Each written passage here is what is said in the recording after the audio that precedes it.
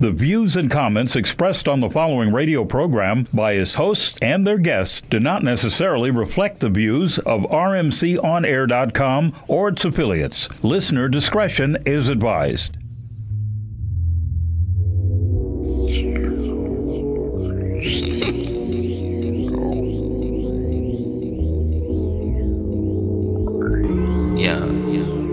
All my niggas smoke, all my niggas smoke.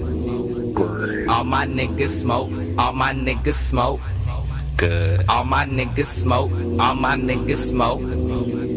All my niggas smoke, all my niggas smoke. Good. All my niggas smoke, all my niggas smoke. Good. All my niggas smoke, all my niggas smoke. All my niggas smoke, all my niggas smoke. All my niggas smoke, all my niggas smoke. Good. All my niggas smoke that potent. And you niggas swimming in Frank's Ocean. Bitch niggas lose track while I obtain focus. Smoking on some sticky that's greener than a flying low. I'm high as fuck. Oops, I mean I'm fucking high. I'm smoking on that sleeper. It will sing your ass a lullaby. I be getting up. I have a house right above the sky. Smoking, chilling with my dogs, but I'm no family guy. Goddamn, I'm high. Going up, no elevator. Spider sense these fucking haters and slicing dice, no lightsaber. Breaking down the loud like it's barriers along the vision and multiplying my high percentage. Number one rule, sky's the limit. My flow so vivid and your style is blemish. Either way it go, watch the weed replenish. All my niggas smoke weed like the monsters with weed up in it. Yeah. So let me light up the dope and go and get a O. Go and get the hoes, get the bros. Tell the fuck niggas get low, cuz. All my niggas smoke, all my niggas smoke. Good. All my niggas smoke, all my niggas smoke. Good. All my niggas smoke, all my niggas smoke. Good. All my niggas smoke, all my niggas smoke. Good. Kush all in my lungs, making me feel like I can't breathe. Smoking on this coral reef, but it's not from under the sea.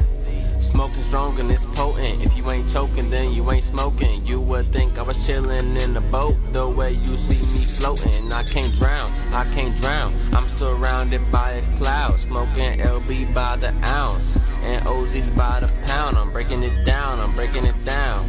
Mo blunts is what I'm about to roll. Got the kush, got the perp, even got the drove. Feeling so deep all in my soul. Smoking on this morphine. Can't fuck with ibuprofen. Hit it once, had me stuck. You thought I was frozen, but I'm not. I'm just token. Kush smell good like lotion. And if you smoking good loud, let's go on and make a toast then, cuz all my niggas smoke, all my niggas smoke. Good. All my niggas smoke, all my niggas smoke. Good. All my niggas smoke, all my niggas smoke. Good. All my niggas smoke, all my niggas smoke. Good. All my niggas smoke, all my niggas smoke. Good. All my niggas smoke, all my niggas smoke. Good. All my niggas smoke, all my niggas smoke. Good. All my niggas smoke, all my niggas smoke. Good. All my niggas smoke, all my niggas smoke. Good. All my niggas smoke, all my niggas smoke.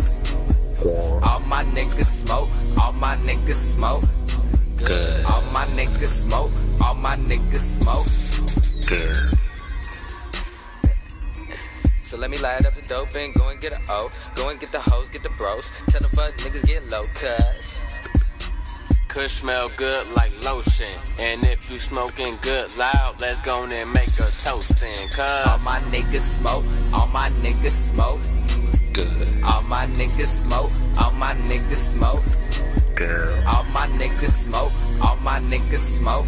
Is the record stuck? All my niggas smoke, all my You say is the record stuck? Yeah. How many times has he said all my niggas smoke? That's all I done heard. all my niggas smoke. Okay, so I was just asking Kiara, is the record stuck? Hey, 5150 found a way to make it back this week.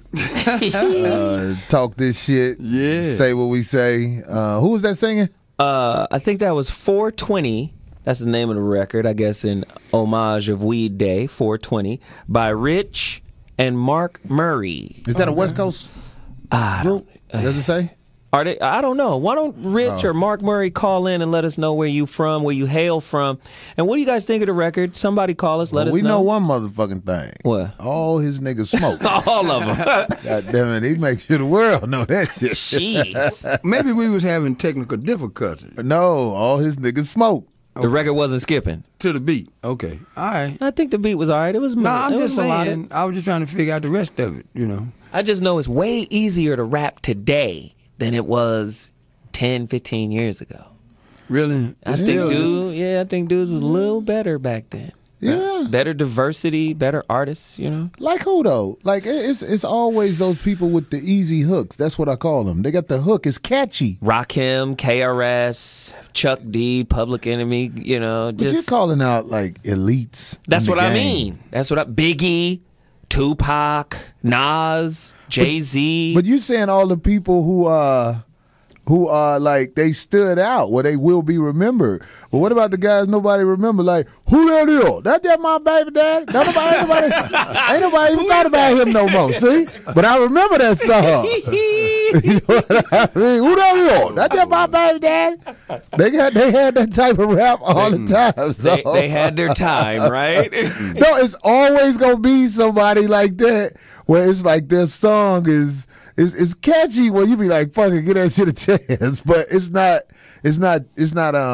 deep lyrically, or the lyrics don't come in abundance. But that's definitely a get high record.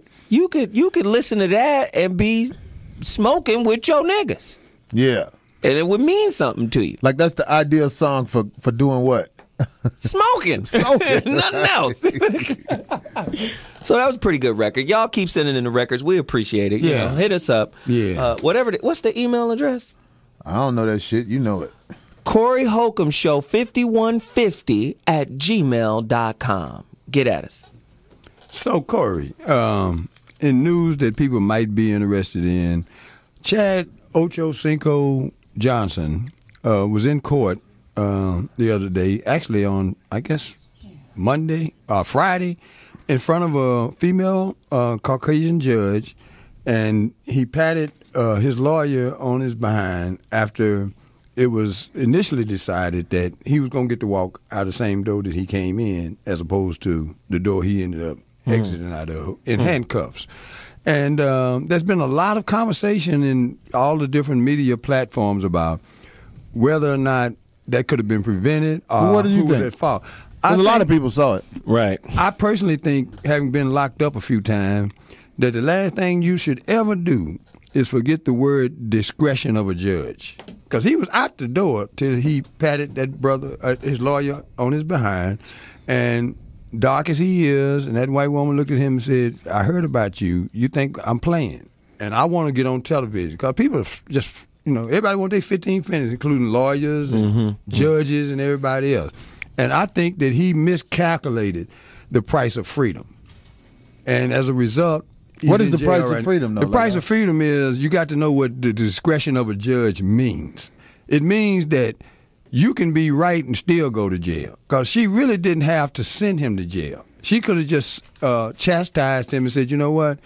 That gesture that you just made, although it's not illegal, it's contemptful to me.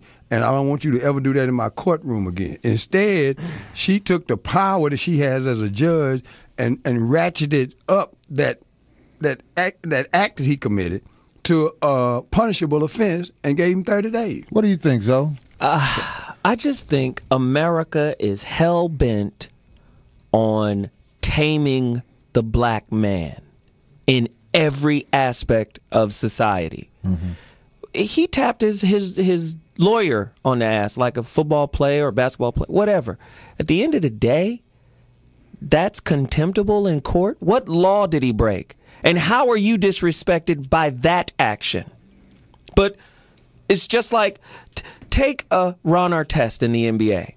Once you've set a precedent for being wayward or wild or labeled as disrespectful, now, even when you doing benign shit that ain't even nothing, they got this knee-jerk reaction to say, we need to tame you, we need to control you. So look at how many fouls did Ron Artest get just because he's Ron Artest? Or how many fouls or technicals did Dennis Rodman get because he got the label of this motherfucker's wild or this something's wrong with him. Now Chad Ochocinco is experiencing the same shit. It's tame black man time in America, and you can see that happening. So I'm so glad that I get to say something about this shit. Paris Hilton got caught with cold motherfucking cane. Cocaine. Yeah. On a number of motherfucking occasions. And this bitch ain't seen no motherfucking bars. So here's this man in court. And this bitch got mad because people laugh. She's a very insecure bitch. This bitch, I don't even know the bitch, but I'm looking at this bitch judge. I'm glad I get to say bitch in America. I know they're going to come get me one day. At some point, it's going to be over. One day they're going to fuck with me. I already know that. Chad Ochocinco doesn't have a long police record. He got into it with the bitch that everybody know is a real loud mouth motherfucker who run up on and try people. Yeah. So when I see somebody just go to jail for nothing, I mean, this man got playing football was his profession. Mm-hmm. When he hit his lawyer on the ass, like you said, Bobby, she could have said, okay, in my courtroom, I won't have that. Mm-hmm. Envy is what happened to Chad Ochocinco. Mm-hmm. When you are ever standing in front of somebody Caucasian and your freedom depends on what they think, you don't have to hit your lawyer on the ass. You can just look a certain way and you won't see the streets if it's up to them. Because it's kind of like, we can't really punish you, this, enough. I heard niggas saying shit like, that's what he get. I'm like, really? That's what he get? What did he do? Well, he did nothing illegal, like you said, Zoe. Yeah, he did. He showed up. What did he do illegal, Bobby? He forgot he was black in America. And that's illegal. Everything ain't got to be on the books, man. I agree with that. They used to lynch black people in my lifetime for reckless eyeballing. And it wasn't an official crime. But you could get lynched and nobody would be tried for nothing because the word on the street was when you go downtown, look straight ahead or at the ground. But whatever you do, don't look and no there still are a lot of eye. people who are trained like that, which is why they feel Ochocinco was a bad man in court. Right. But all he did was what he did to get paid. As a man, he make money tapping people on the ass. That's what he do. They hit their teammates. Yeah. But not in court. Not in this woman's court. Where's that at? Right. No, that's what I'm saying. It's not a written rule. But why is he in jail then? Because he's black and he a Caucasian, the worst thing in the world. A Caucasian woman shit. Judge determine whether he walk out that door. If I walk in a courtroom and I see a Caucasian woman as my judge, I know I'm in trouble because I ain't no two-bob ass motherfucker. Two-bob. That bitch gonna be like, this motherfucker is looking straight. This motherfucker look proud. Now, lock that motherfucker up. I know I'm in trouble. And listen, we're living in a time where the conviction of Zimmerman isn't a shoo-in. It ain't gonna happen. The conviction of this dude who killed that little boy because he had on a hoodie and some Arizona and some Skittles, right? Oh, he's a bad guy. Let's paint him in this way. Let's paint him that way. We're living in a society where some people can get the fuck off based on their color, and this dude taps his lawyer on the ass and gets sent to jail. That's why I can't understand why people are scared to speak up on what the fuck they know is foul. Like, I talk bad about the gay marriage shit. And I get people on Twitter saying to me, oh, they gonna get you and all that shit. I'm like, man, they gonna get me anyway. So I'm gonna speak on what I feel to be foul. What your boyfriend ate should not be in the front of your drawers, nigga. Well, that's what I got to say about that. But back to this issue at hand and the price of freedom. Dookie front ass nigga. The price of freedom. Didn't nobody even protest the gay parade. They so scared to protest gays. Well, I ain't fucking with them. We really got some. I lose my job. We got far more serious issues because we didn't even establish our right to be treated equally as human beings. And I look at that situation with Chad on both sides, and having been in front of a judge and had to make my mind up. Now, am I gonna show him the man that I am and go to jail? I'm going to get up and say, Your Honor, sir, you're absolutely right. I do want to go home. And look at my references. There are people say that I'm going to do more on the outside and be a credit to society if you take that discretion that you have. And when you use that word, they know that they ain't got to pound you. But I done seen brothers get in front of a judge, flashing gang sign, and get an extra 20 years. Well, and Ocho Because they got sentencing guidelines. But Ocho Cinco probably looks like the reincarnation of OJ. He is the reincarnation. They probably feel like, okay, you got off with a slap on the wrist. We not gonna let this happen again. I just feel like we not really hitting it on the home run level. When you are a black man in court, it ain't good for you. It just ain't. They built them buildings to be filled by your ass. Okay. They gonna get you in them motherfuckers one way or another. Whether it's your child being born, you can go to jail for having a child when you a nigga. Wow. But if you're a black man, them buildings was built to be filled for niggas. By chocolate motherfucker. But a black man can walk free if his lawyer is Johnny Cochran. Because Johnny Cochran used their law and jury nullification for the first time in the history of American jurisprudence to the benefit of a Negro person. Because OJ is not black and never was black anyway. I say this, though. Your lawyer decides what happens to you in a lot of these big states. Your lawyer's friendship with the judge decides what happens to you. Well, but it's Johnny Cochran did a great job as a lawyer. He was the best trial attorney in America. That's why OJ got out. It wasn't about no friendship. He took that jury on a ride that they wanted to go on.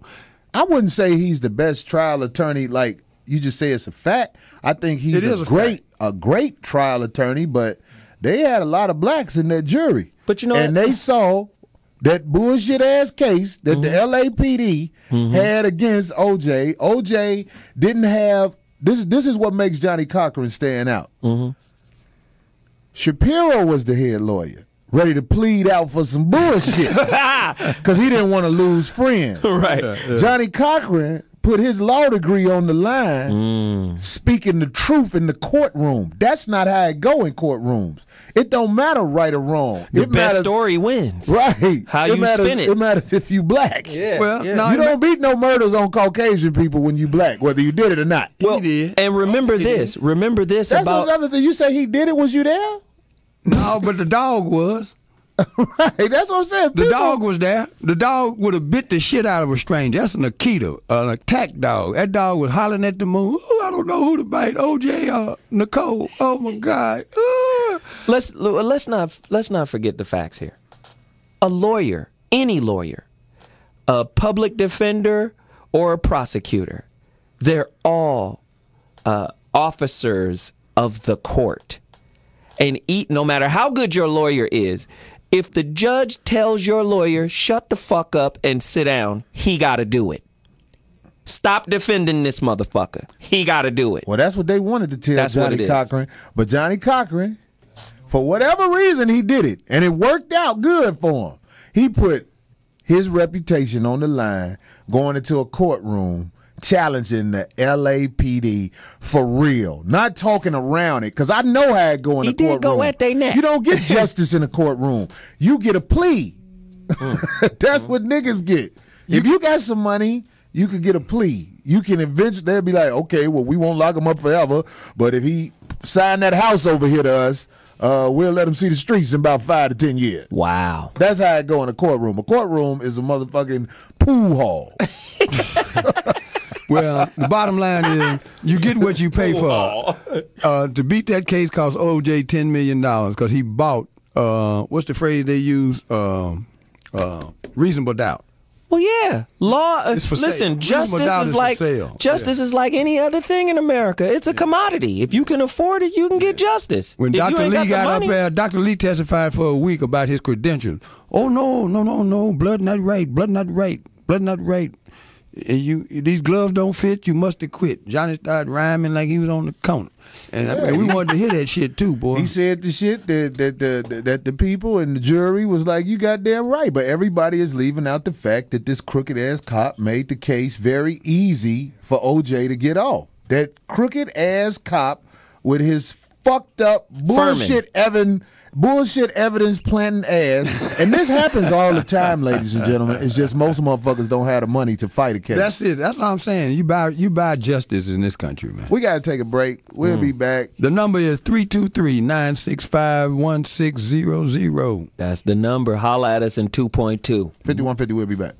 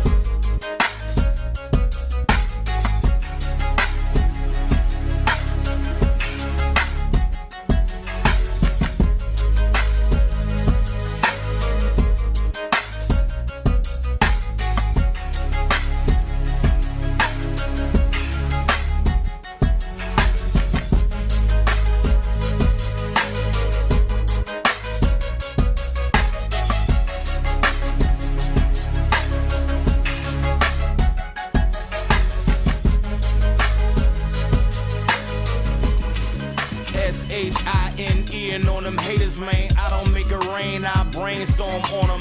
Change form on them whenever I'm performing. If they think shit is sweet, I kick in the door on them. Waving the 4-4 on them, 4:44 in the morning. Catch him while him and his horse snoring. I'm playing, I'm shining, I'm glowing like Bruce Leroy, B-boy, destroy the D-boy, decoy. Really, he's a time masquerading as a field hand. Real nigga opposite a real man. I illuminate, let the hater ruminate. My objective is to give you more reasons for you to hate. And I shoot you straight, no bullshitting, no pulpitting, stick full dickin', no fear up in here, y'all still a little chicken. Poetry, my voice so sultry, bluesy and folksy, so magazines quote me. Sucker MCs study me closely, but show respect mostly, so no it don't insult me. I'm shining, and no I can't hide it, especially when the fire beat is provided. I get excited, then light it like a Jimmy Cliff split. Original man from the Great Rift, smell fresh, take a whiff.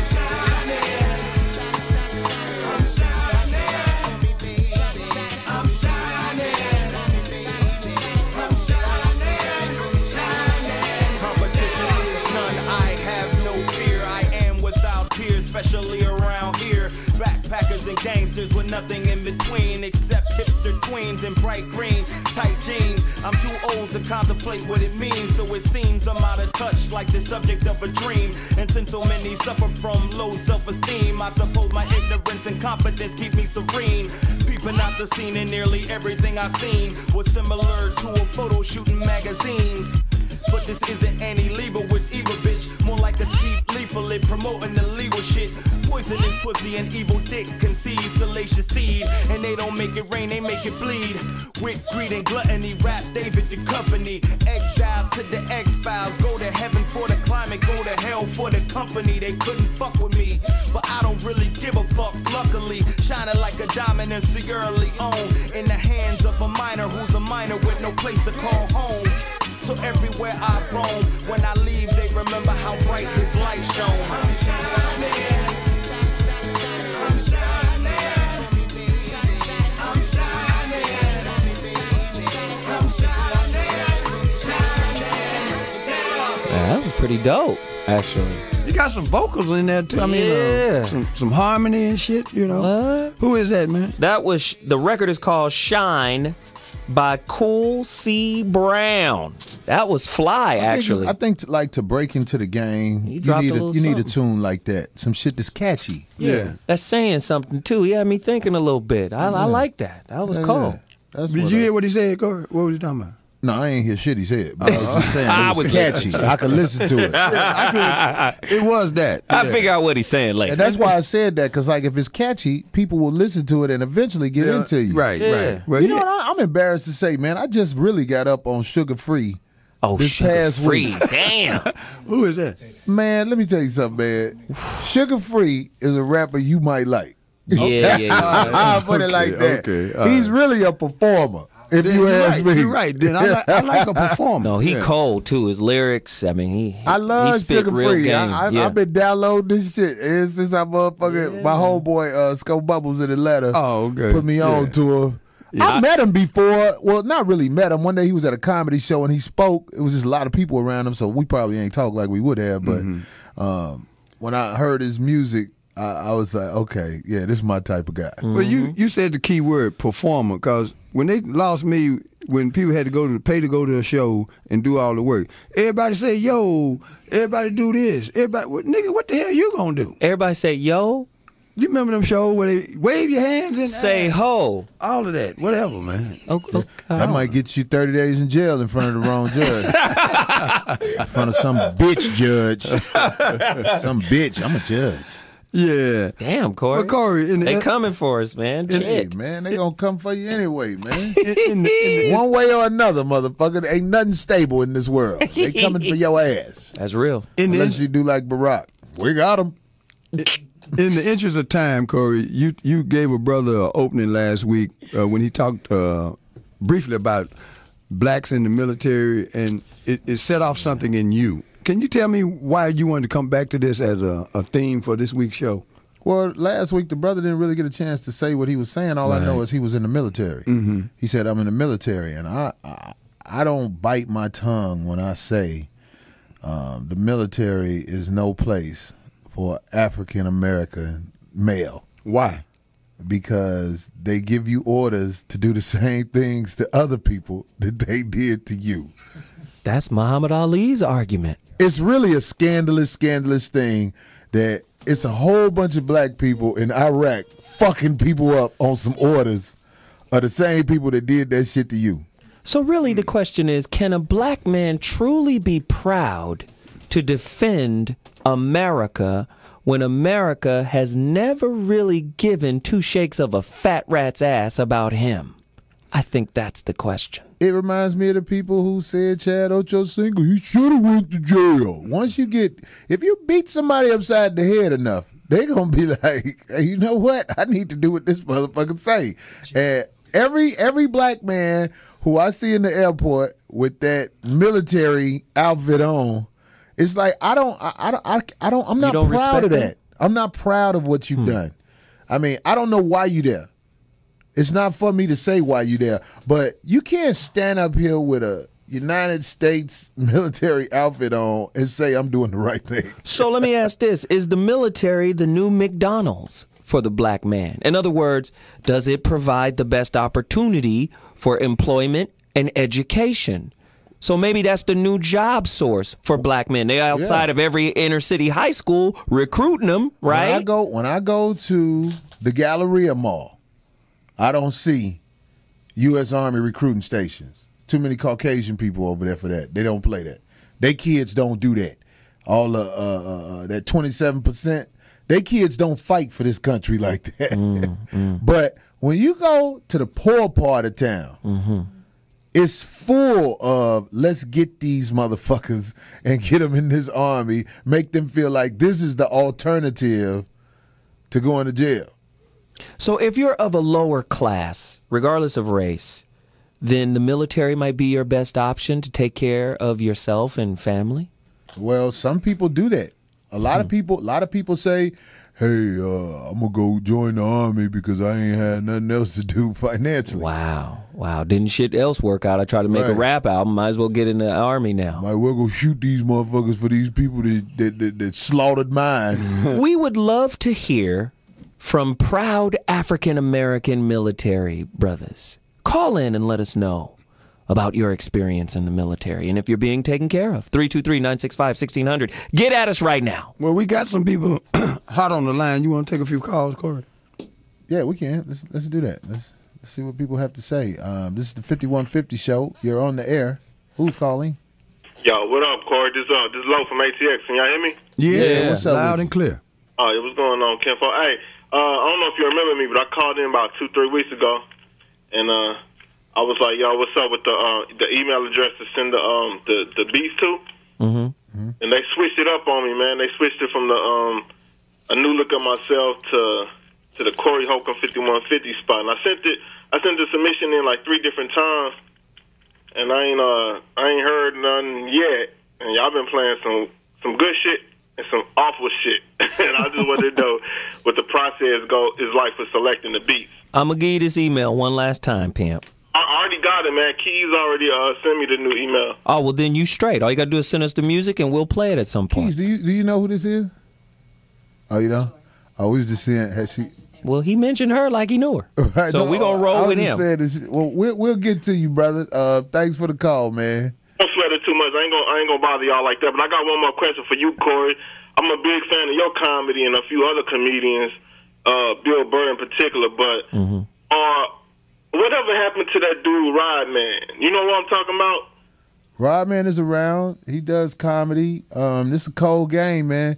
Rodman has a lot of potential. But in the entertainment business, how talented you are means nothing. It's finding a way to get to that elite level where you being seen. So Rodman is still around. Funny guy from Atlanta. Yeah. All right, cool. Appreciate the phone call, man. All right, respect, you. baby. All right. Yeah, Rodman. I know Rodman well. He's a funny guy. He funny. Yeah. It's funny. And the main thing I always say that really makes me respect comedians, he's original. Yeah. Very much. And he's smart. He writes his own material. I see a lot of guys try to act like him, but one thing about people who really stand out with what they do, when you see the original, you know that's who them motherfuckers be trying to act like. Yeah. A lot of garbage ass comics like G-Thang. I remember G-Thang was doing his whole Rodman's whole routine. And it works because Rodman doesn't really have the notoriety that a lot of comedians have. Right. So he's the perfect guy that these imitators prey off of. Because he not known enough. Right. So when they steal his shit, people don't know. Right. But when you see Rodman perform, you will see them niggas like G-Thang and stuff like that. That's who they was doing. What's your nickname for G-Thang? I know his real name is Gary Johnson, and he used to do nails in St. Louis when I first met him. But you used to call him something. G-Strang. That's G-Strang. That's what they call him in St. Louis. I'm just saying where he from. You call another man G-Strang. Well, how your name G-Thang, and you are the most cowardly motherfucker I've ever seen in my life. And I put it on blast because, you know what I'm saying, he done some whole shit to me before too. But he done stole some comedy? When he first moved, when Rodman first moved to L.A., I saw him hanging with G-Thang, and I walked right up to both of them. I was like, how you hang with this motherfucker? This motherfucker be doing your jokes. And then Rodman didn't say nothing. And when he didn't say nothing, I said, well, what the fuck am I saying something for? Fuck it, I guess they got it like that. But one thing about L.A., this is one thing about L.A. I found out the hard way. You can't argue with motherfuckers about shit because some of these niggas be fucking each other. Wow. You be like, man, this motherfucker did you like that. But they ain't gonna tell you, man, I'm fucking that nigga, man. I care about him. Wow. So that's Los Angeles for you, boy. I'm not talking about the hood. I'm talking about that Hollywood. Yeah. Them niggas is fucking. You know, on the military issue, having served in the Navy, and when I went in '83, it shocked everybody that knew me because in my book, Real Men Don't Play, I dedicate a chapter to the Buffalo Soldiers, and that goes all the way back to pre-Civil War, and what came out of the historical understanding of our connection to the military, the Indians were puzzled by the soldiers with buffalo hair. And then when they heard them chains rattling, they really was perplexed. They wait. So it was niggas fighting in chains? Well, they still had them on their ankles, you know. Niggas was fighting. That is some funny shit, though, when you really think about it. Well, you mean slaves fighting chained up? Get up off my master! He gave us some soup made out of horse hoofs. Some horse hoof soup. You gonna try him? And some of the brothers that had escaped the plantation, they blended into the Indian population, and That's why you see a lot of people look like me with Indian ancestry. I got Indian in my family. You hear that a lot. Oh, yeah, absolutely.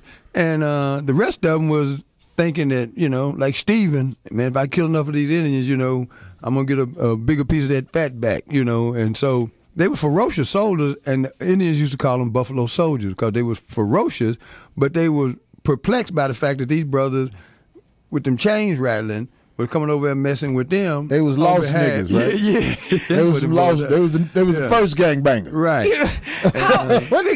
How vicious of a soldier you gotta be to be asked to kill somebody while you chained up? You fight for whoever feeding you or whoever you fucking. Yeah. God damn. That is fucking insane. That conditioning is very powerful because there was a certain segment of the black population that bought the notion that if we do enough for these white folks, eventually they would treat us like they treat each other.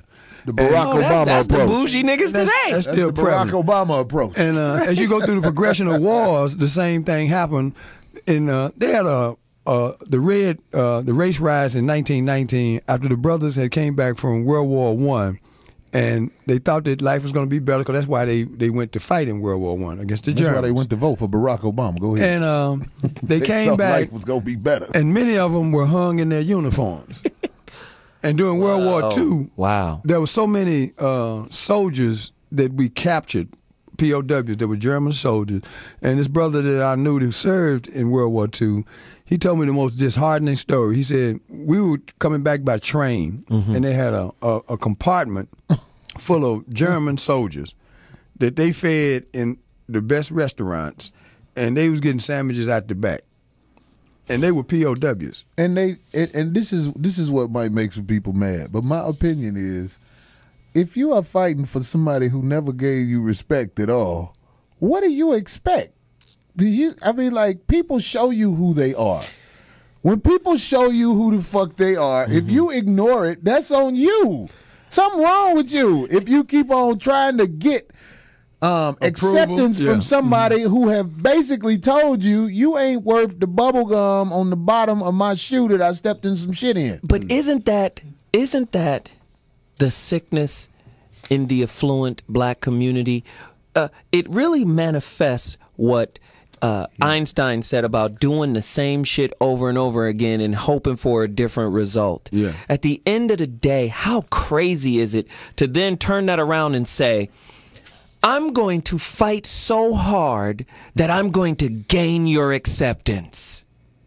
I know that. Fuck that. I know that. What? If you really want to know what that's called, and I really want everybody to listen to me when I tell you this, that's pimping, baby. Wow. That's motherfucking pimping right there. Wow. God damn it. It's some motherfucking pimps out here who were brilliant in their approach, but they never got credit for it. They got called an old, low-down, dirty pimp. But the shit they was able to pull off was fucking amazing. America is the pimp king. You dig what I'm saying? Wow. When these motherfuckers came here and slaughtered the Indians, they said, man, over there in Africa, we got some real new fools over here. And we gonna bring them over here, and we gonna do our thing with them. And when we through, we ain't gonna have no use for them. But these motherfuckers are so trained to fight for us. I mean, goddamn. Well, let them motherfuckers go out there and do their thing then. I mean, think of it. That's what the fuck they do. And think of it like this, too.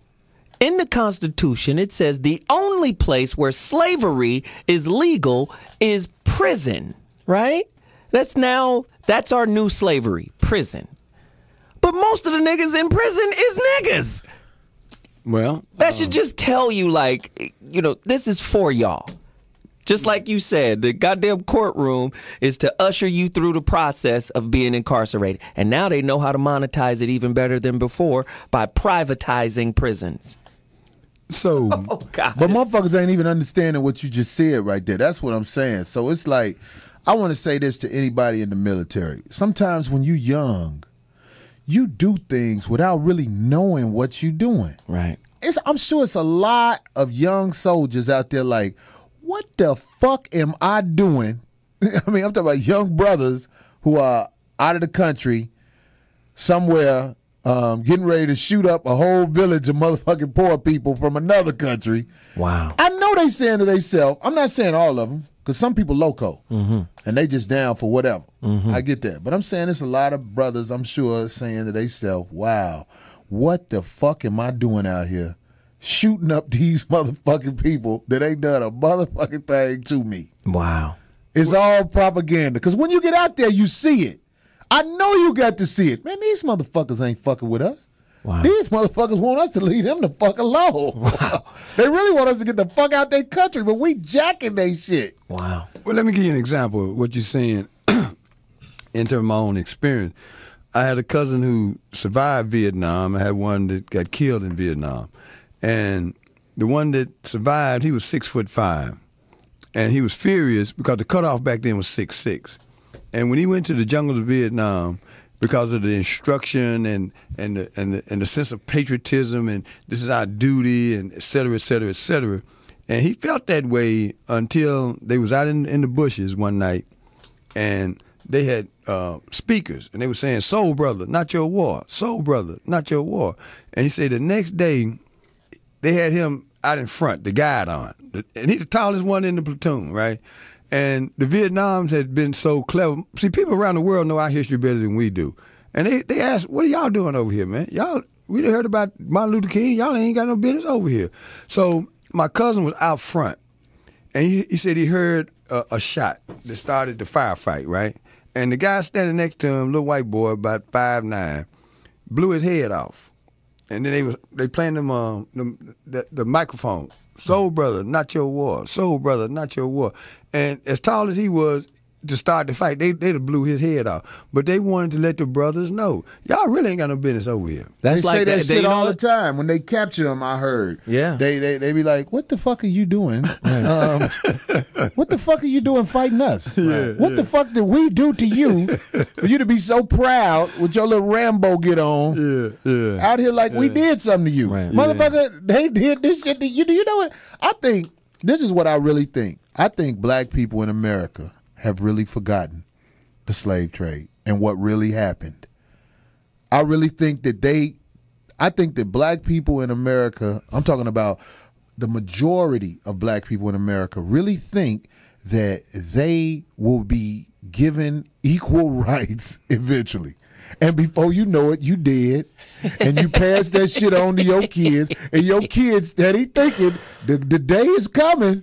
The day is coming. And also, the same motherfuckers who told you the day is coming told you when you die, it's a place called paradise for your ass. Wow. And if it's the same motherfuckers with the goodest game ever. Right. I give motherfuckers, they wickedly brilliant. And as long as I got you looking outside yourself for validation and vindication, you can never look to yourself to get up on your own. We always working for that, hey, he just pat me on the back. I must be one of him. And that ain't the get down. But here's the other side of that. There's a song that should be banned from all airwaves from this point forward, and it's the Negro, not the national anthem, but it's our slogan. The NAACP started that shit when I was a child, and we still waiting on someday. We shall overcome. That's got to be the sucker record of the whole motherfucking. That's the sucker record of the world. We ain't gonna never overcome. Someday. We ain't gonna never overcome until we overcome our weaknesses. No, you got to turn someday into a date certain. But you know what, Bobby? When Right. you brought that song up, me with the consciousness I have now, because I haven't heard it in a while. They still do it If a at every, motherfucker sung Martin Luther that King song, celebration. I wouldn't be singing that shit. I'd be like, "What'd he say? You don't get that bullshit the fuck just like that Bobby McFerrin song. Don't worry. Boy, that song, I hated that motherfucking song. I was like, beat that nigga ass. Hey, Corey, why don't you? That nigga is violating with that motherfucking song. So I got a question for you. I was gonna ask you to make up a song, nigga. Hey, but look, I got a question for you. What should we be This goes singing? to anybody. What y'all waiting on? That's what I want to know. Anybody who wants to answer this question. When you watch sporting events, especially like the NBA finals, when it's like, what is it, Memorial Day or something like that, and they be like, "Yo, I just want to thank the troops. Y'all out there fighting for our freedom. If it wasn't for y'all, we wouldn't be able to enjoy these freedoms we have." How do you feel when you hear people say that? Annoyed.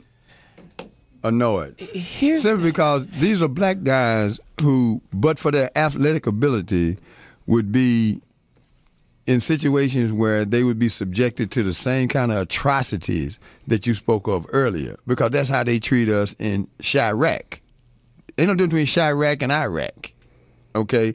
And so the fighting that goes on in the inner cities around the country, they take some of the kids who have better records now, because it used to be you could go to the military if you had a heartbeat. But then they start downsizing and saying, no, you got to be at least a high school graduate with some aptitude.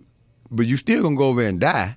All right, that's still the bottom line. Yeah. But they're more selective now. Yeah, they hunting the smarter niggas. Yeah. They was like, keep the dumb niggas on the street. We'll get them eventually with the squad car. If you get a propaganda to the proper goose, because they attract you with, we're looking for a few good men. Look in the mirror. Is that you? Yes, that's me. I'm signing up. Okay. And then when you go through that military experience, because when I was in the Navy in 83, 84, 85, 86, 87, they started messing with them people over in that Middle East, and I was in the reserves. And so you didn't never go fight?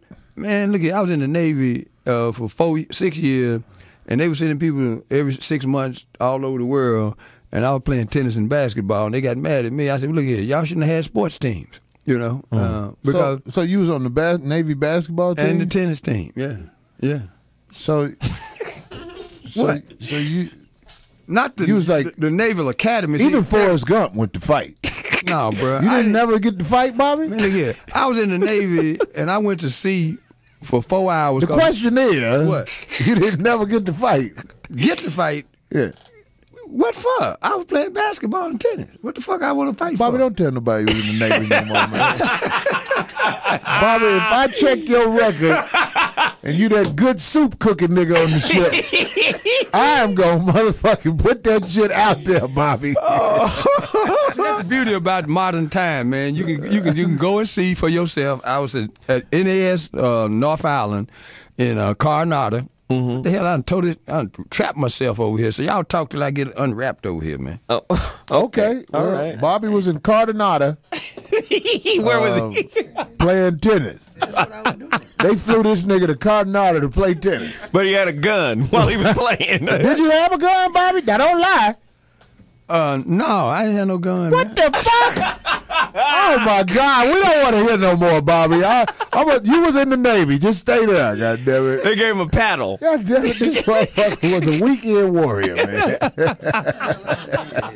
God damn, man. Testing. Am I back? You good, Bobby? Am I black? Bobby, it's coming in and out. Bobby, who was them niggas you introduced me to when I was in Memphis that time? They was in the Navy with me. They was on ships all the time. So they ain't never fight either? Oh, they did some of everything. Yeah, they take them out there. The question was, did they fight? Was they ever at war? Yeah, a couple of them were. Oh, okay. What, the ones I met? Yeah, Big Black was out there for 20-something years, man. Oh, okay. What about Goldsmith? Rooster? All them motherfucking names. Fairgrounds. This nigga said Goldsmith. Yeah, Goldsmith. Goldsmith was that guy that looked like. Boy, them niggas was owned by some rich white motherfuckers, boy. Mr. Goldsmith. I don't know, bro. Goldsmith. Boy, goddamn. Hey, when we come back after this break, we're gonna let y'all talk back to us because we want to know what you think about the subject matter. So what you saying, 2 and 2? In 2 and 2, 2.2. Oh, listen to that, and we'll be black. That's what up. Yeah, man. I mean that, yeah, I mean that. Don't front, you ain't seen that. You ain't seen that? Where I bees at? I'm gone. Where the trees at? Where the trees at? Where the trees at? I need that, yeah, I need that. I need that, yeah, I need that. Don't front, just drop the top. Stop and watch, hot to death, then breeze the face. But no need to chase, tweak the pace, so I lead the race. Just ahead of the rest, better than most in the back of the class. Lead the pack, pull strings and tabs. Love jazz, fuck Oster tag though.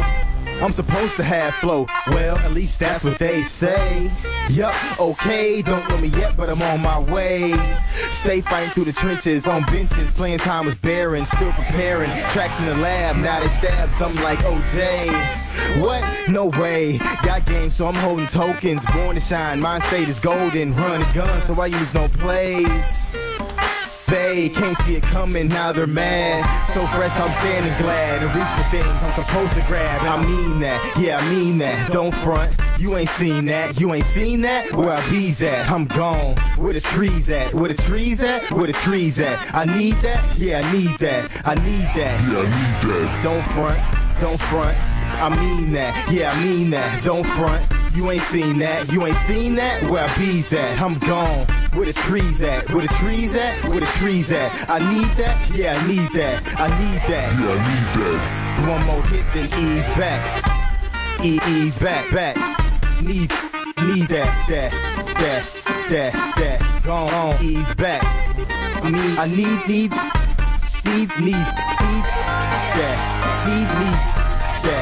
That. Ease back. Need that. I need. I had to get a drummer song. One more. I mean that. Are we back on? Hunter Alexander is the artist. I like it. She need to call Bubba Prime and put some drums on top of that shit. I mean that. Yeah. Get your kids out the room. My dick is out. She gonna get it soon. I mean that. She's 17 and a half, 6 more months. You the bitch that's getting bumped.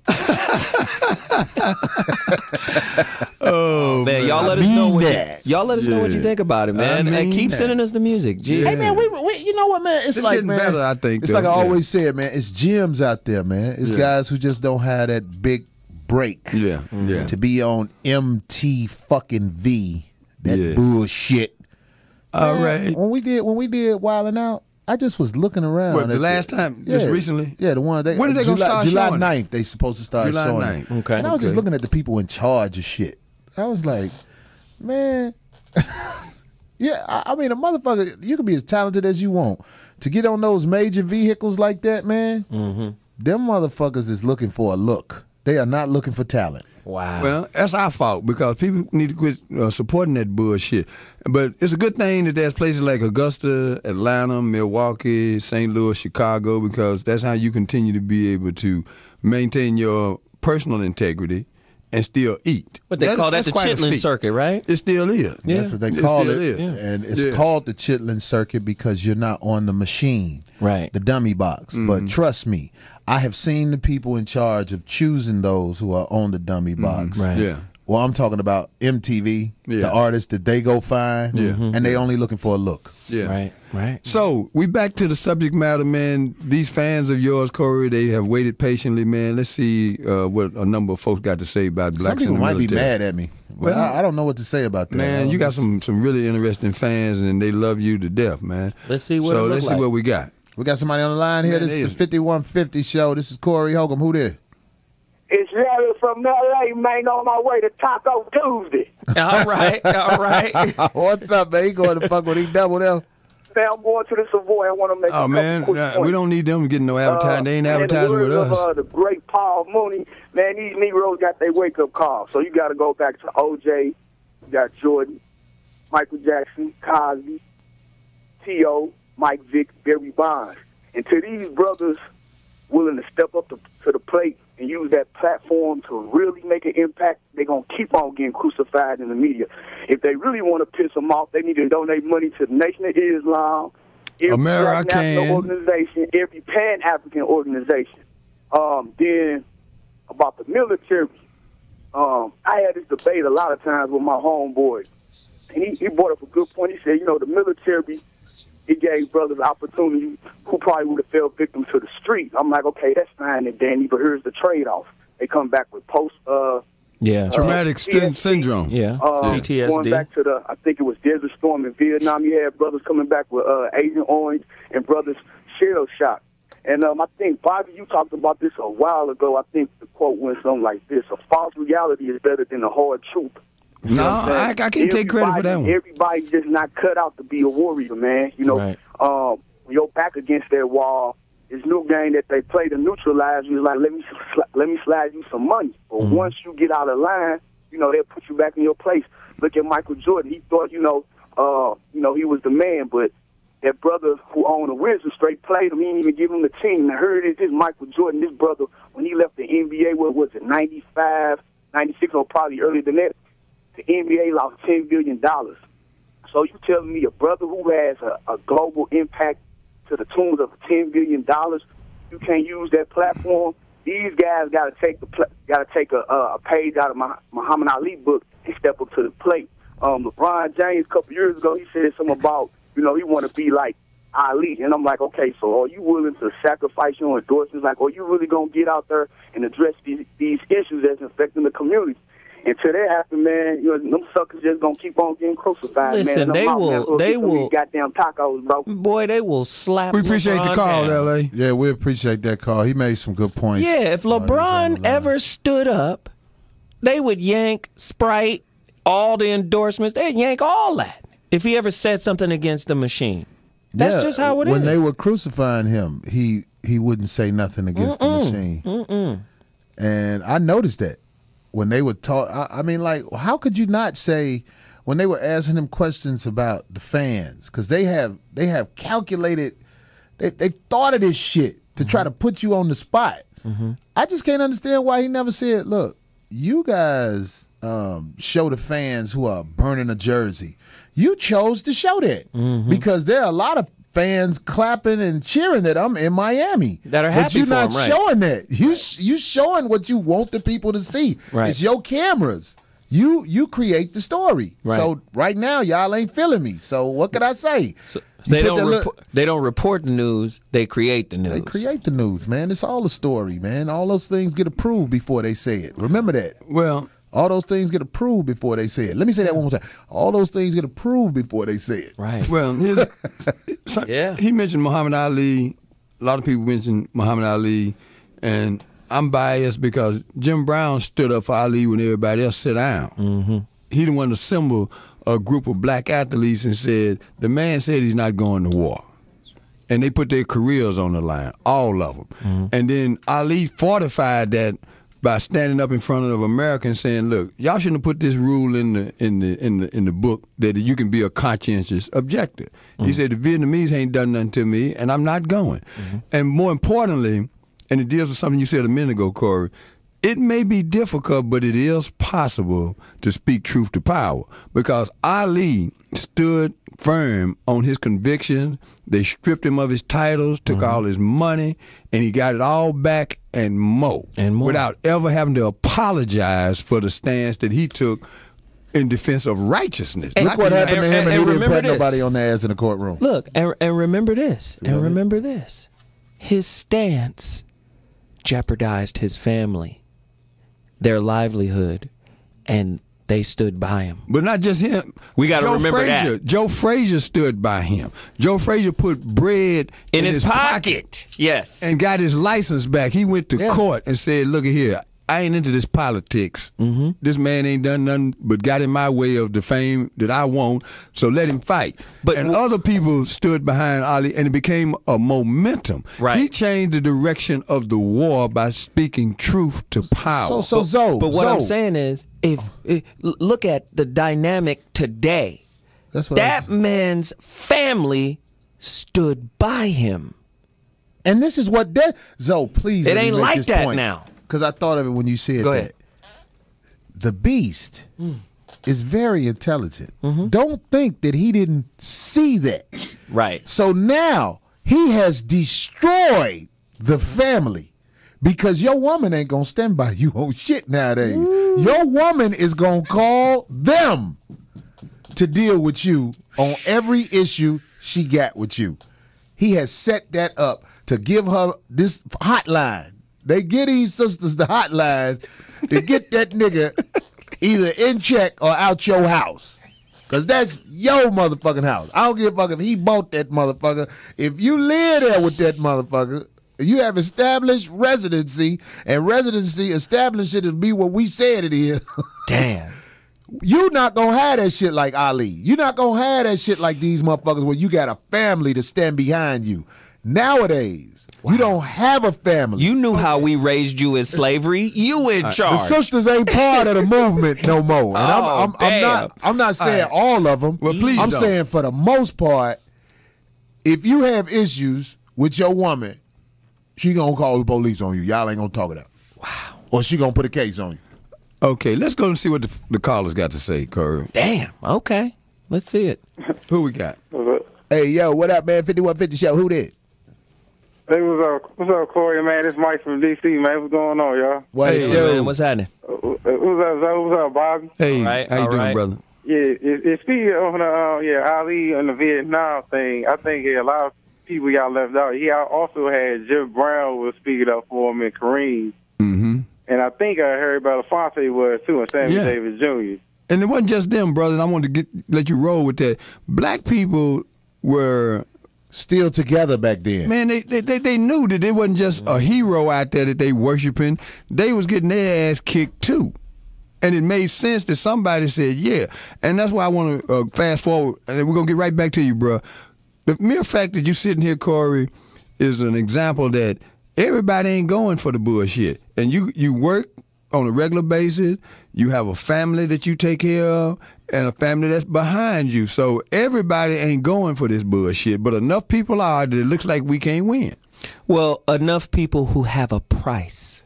That's why I always say the black community is in trouble because we can be bought.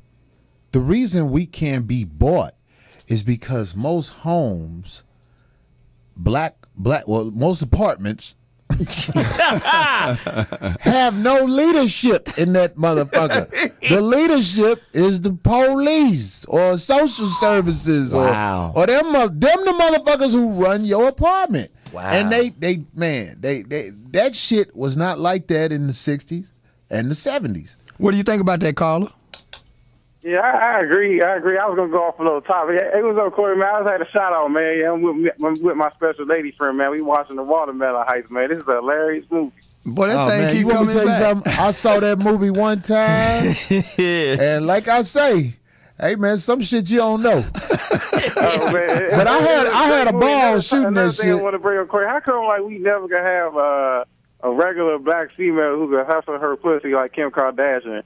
Because the only famous black woman we have on TV network is Oprah, the people on The View, and Cheryl Underwood on The Talk. We never gonna have a fine-looking black woman that's like marketing herself on TV. Because the stereotype says it's normal for a black woman to be hypersexual and hoish. It's sensual and sexual and provocative when the white woman does it. It's different. She's a different kind of commodity. And that's the stereotype. It's unfortunate. Yeah, because I was watching something on TV, man, and the shit just really, if you watch the NBA Finals, you've heard this commercial. This bitch said nothing. There's nothing like Friday without a homicide. You know. Oh, it's a new television show. Yeah. What did she say exactly? She said that's about what it is. She's saying that it's Friday and it's gonna be some killings. Right. Yeah. It's Do gonna be you some killings. know that they won't let nobody black do that?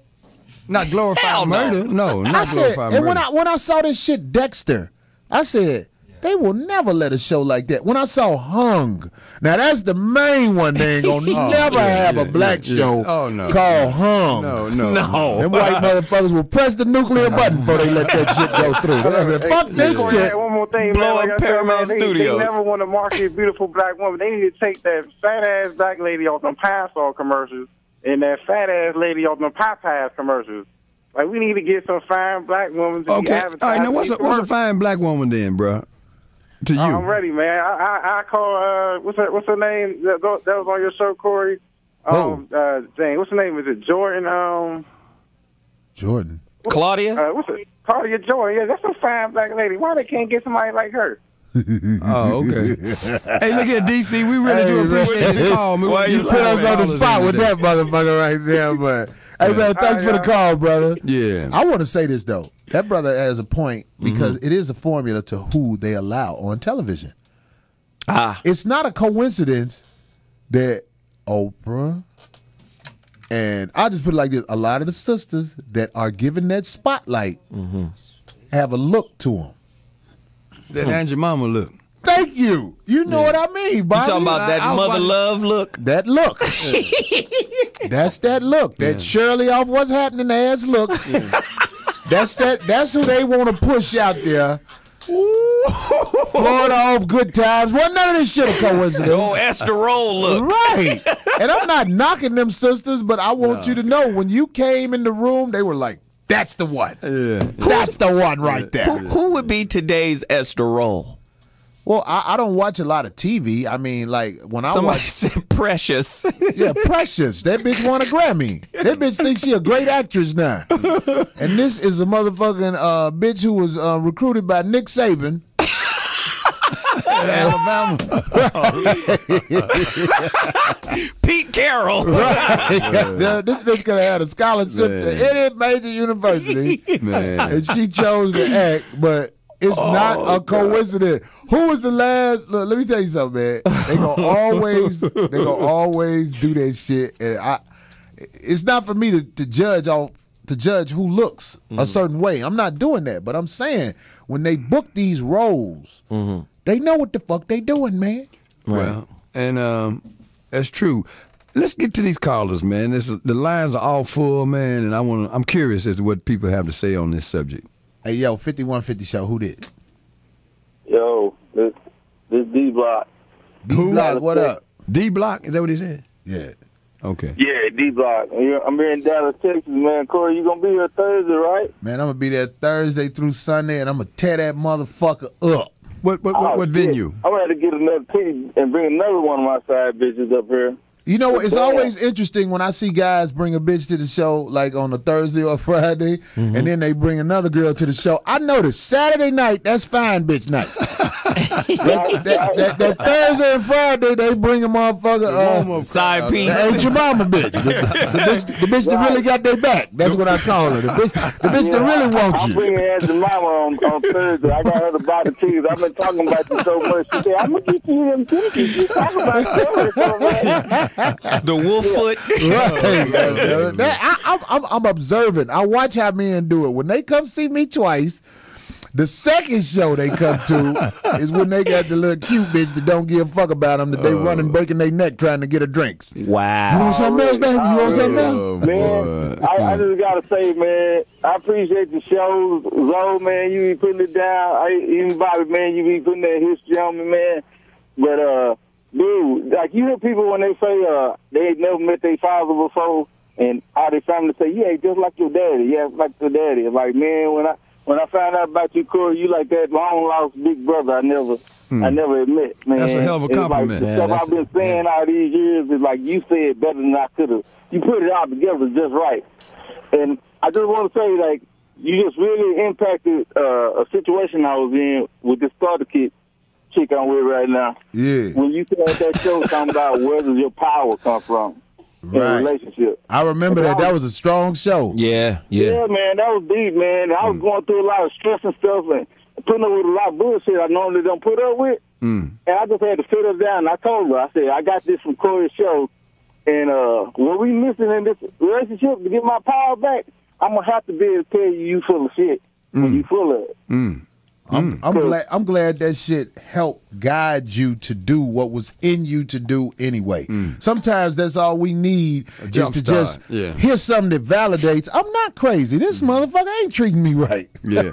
Right. Hey, brother, and that goes for men and women. We appreciate this call from Dallas and enjoy the shows. Let's keep them rolling. Yeah. I want to say this also, man, about shit like that. When people say, "Oh, the shit you said," you know what I'm saying? It was what helped get me over. I say that shit about Minister Farrakhan. And anybody who've never heard Minister Farrakhan, you really need to listen to what he has to say, because I never knew who the brother was. All I know is the media never had nothing good to say about him. But one day, them brothers who was selling them bean pies, you know, on the side of the road, how they do that in Chicago. I was in Chicago. I just bought one of them DVDs, and it was one of the most impactful messages I ever heard in my life. And it's not like, I ain't got to tell you to go get one DVD in particular of the minister. Listen to what the fuck he got to say. You'll get addicted because you will learn a lot of shit.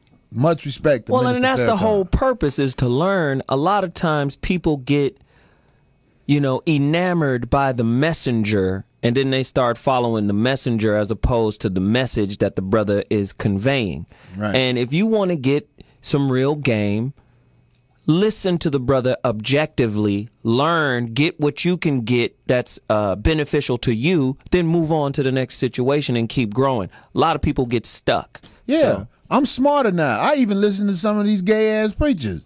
Just because they gay don't mean they don't know some shit. You know what I mean? In fact, they know a lot more shit than I know when it comes to shit.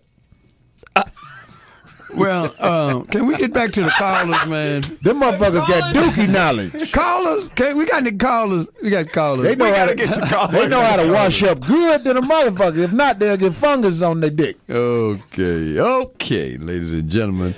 What else we gonna do with the brilliant mind of Corey Holcomb? All we gay our preachers got hot ass water at the crib. They got hot ass water. They got to. If they ain't got hot water, their drawers gonna be not done right. Goddamn. It's a wonderful thing that Corey can stretch out further. That's a fact, though. We know it's a fact, but we also know, man, that you have so much more insight that we want to share with these people trying to tonight. put that in the code. If you're a gay couple, that's two men getting married, your house got to be up to code with the water heat. You got to have. okay, all right, man, come on. Let's get to the callers. God damn. Okay, Kara, who we got on the line? We got a call on the line. Hey, what up, 5150? Who there? Hey, how you doing, man? This is Busy B24, man. What's up? Hey, what's Baby B24? Busy B. He say Busy B, Bobby. Oh, Busy B24. okay. What's on your birth certificate? What's going on with you, Bobby, man? Happy Veterans Day, man. Happy who? I want to say Happy Veterans Day to you, brother. What is that? Veterans Day. Veterans Day. Oh, when was it? Yeah, you were saying that you was serving and everything like that, and then they had me rolling when they were talking about you been in the kitchen making soup and shit. Yeah. No, Bobby was a Navy tennis player. Man, look at that, man. And damn good. It beat the hell out of standing out there watching them planes. But I'm over and here. shit. I'm not gonna keep you all too long, but I'm over here. I'm watching this Heat game right now. Who you guys got? Who's winning? To win tonight? Right now, it's 44-50. San Antonio's up right now. Uh-oh.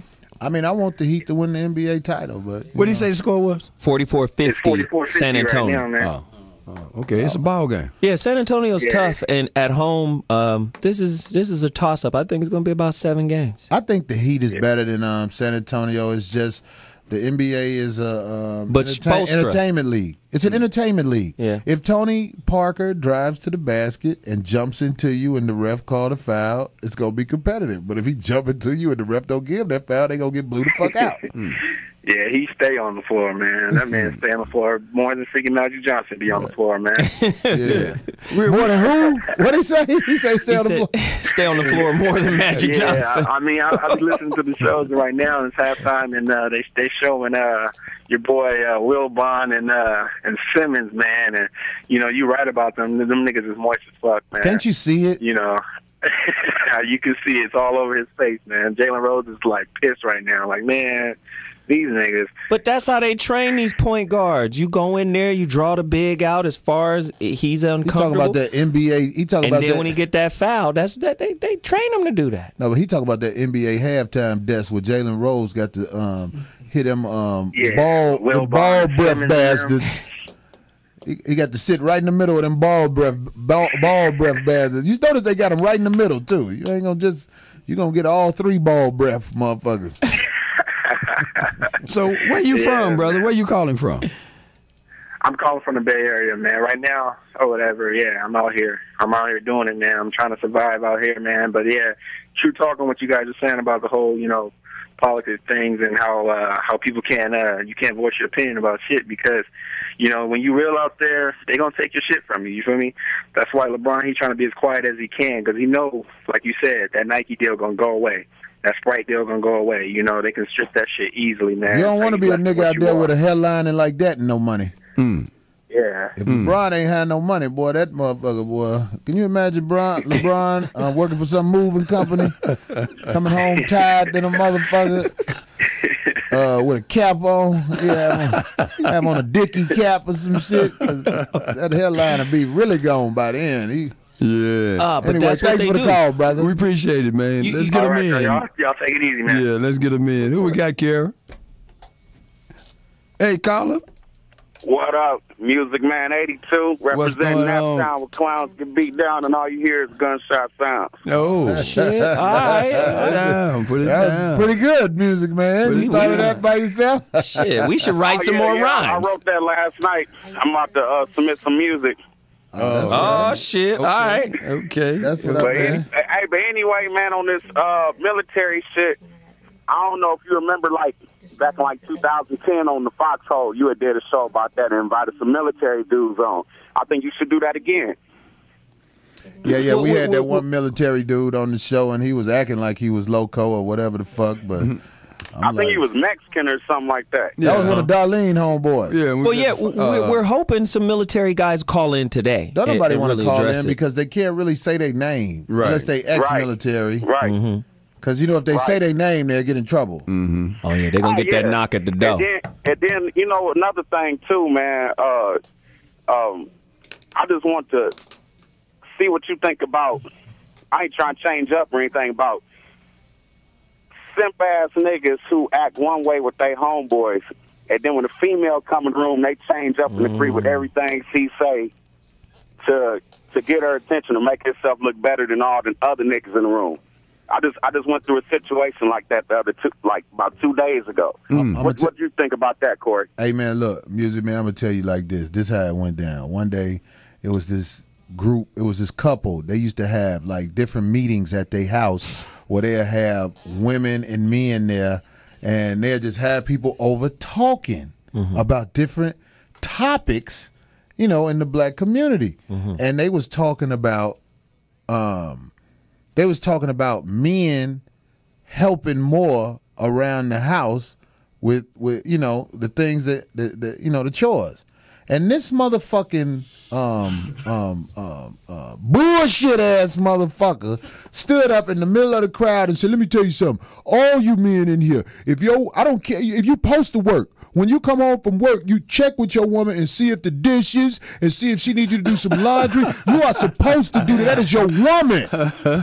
Hey, man, and half these goofy motherfuckers started clapping with him, man, because they was all trying to get some pussy, man. So with the way motherfuckers act around women, it's not real. So you can't even get mad, man. Only men act like men. All you gotta do is just sit back, like T.O. say, get your popcorn and watch these pussy motherfuckers, man. But you know what's so fucking crazy about all of this?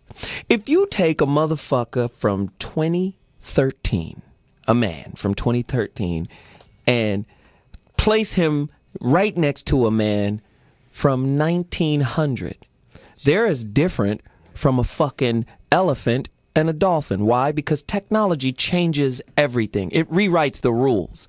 So back then, you need to be a strong man who can fix things. Well, that was the industrial industry, right? The industrial times, right? That shit is changing. And when information changes, so do social game rules. Motherfucker, this is why Detroit is broke. There was a time when everybody in Detroit had a job at a Ford factory somewhere building some shit. Well, when machines and automation comes in, that shit changes. They don't need you to build the cars now. They got a robot for that, nigga. So all that domestic life Get your sweaty ass out my shop. Right. All that domestic shit, washing dishes, pretty soon that's going to be automated. Painting a house, that's automated. All of this shit that we put value on in 20 years' time ain't going to mean shit anyway. That's some real shit. And when you're around a woman, men, please listen to me when I say this. When you are around a woman, I'm just talking for real, that bitch is either going to promote you or demote you. If that bitch stay demoting you, you need to get the fuck away from that motherfucker. Because that motherfucker don't like your ass. That's why she demotes you more than anything else. Promoting or demoting? That's what she gonna do. Oh. When she around you, she gonna promote you or demote you. What happens more? Do you get demoted more? You're out of here. Then that's a very serious problem. I mean, let me go deeper into this topic. When we talk about the automation and technological advancements, shit that used to be normal ain't normal anymore. The rules are starting to fucking change because technology changes. Here's an example. Back in the day, a blue-collar worker was somebody that worked in a factory, right? You know who a blue-collar worker is now? It's a knowledge worker, a nigga who is an IT person, right? And that shit is shifting, right? Because now jobs are based off the knowledge you have. You're a knowledge worker. The new blue-collar dude is a knowledge worker. What do? I'm a lawyer. What do? I'm a computer technician. Your knowledge is the information, and that's the new blue collar. That's why the gap between the haves and the have-nots is getting fucking wider. So are you saying that's a bullshit commercial where they had that big Herman Monster looking Mexican dude talking to that little bullshit ass nigga with the baseball cap on, when he'd be like, do you know how much time you just make a phone call and you can be doing this? You know how much time it takes? What does he say in that commercial? Yeah, it's a fucking you know what America will do? So you saying an electrician is on a limited time schedule. That degree you got as electrician is going to be played out soon? Is that what you're saying? Dude, absolutely. Do you remember the time when we had this big internet blow up and all these internet businesses and all of that? Microsoft was all crazy and it was like, oh, become a certified systems engineer for Microsoft. Microsoft, nigga, do you know when the fucking internet collapsed, all of the senior guys got the entry jobs. So all the motherfuckers in school getting Microsoft certifications came out and couldn't get jobs because senior dudes was in those positions because the internet shit collapsed, the internet bubble. Well, shit. At the end of the motherfucking day, that ain't gonna stop ITT Tech or DeVry from selling you some shit that's outdated already. That ain't gonna get you no job. Let me tell you a job that ain't gonna never, ever go nowhere. Selling pussy. Never. Long as this pussy on this earth, it will be bought, traded, and taken at gunpoint, distributed. Wow. Pussy is the only job you fucking need in this world, and that's why they don't want niggas to assist women in selling it, because they know you will be a fucking millionaire if you know what the fuck you're doing. How do you tax pussy sales? Is it possible? Yeah. No, if it was possible, they would do it. They would allow it. They do it in Nevada. They got them houses in Nevada. Oh yeah. They, what is that? The ranch out there? Wait, I got something for that too, Bobby. What? You know why they let them do that? Because ain't no niggas in Nevada. Not out there. They'll be like, well, shit, we can legalize shit out here. I think I seen about 8 niggas out here.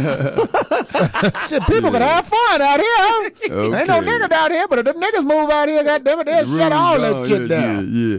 All right, we got to take a quick break, and then we're going to close out, get to the callers on the board. Yeah, we'll be back shortly. 5150.